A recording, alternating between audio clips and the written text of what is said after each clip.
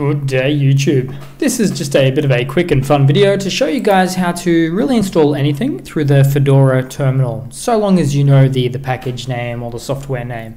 So first of all, what you need to do is open up a terminal. Just look for the terminal in the activities menu there. And then what we're doing is really simply type in the following. So sudo for root privileges to install something. Then the yum or yellow dog update manager, so the tool there, sudo yum, and then we want to install, and the package we want to install, let's say htop. So let's let this load and it all installs. So that one's actually already installed, so nothing to really worry about too much there.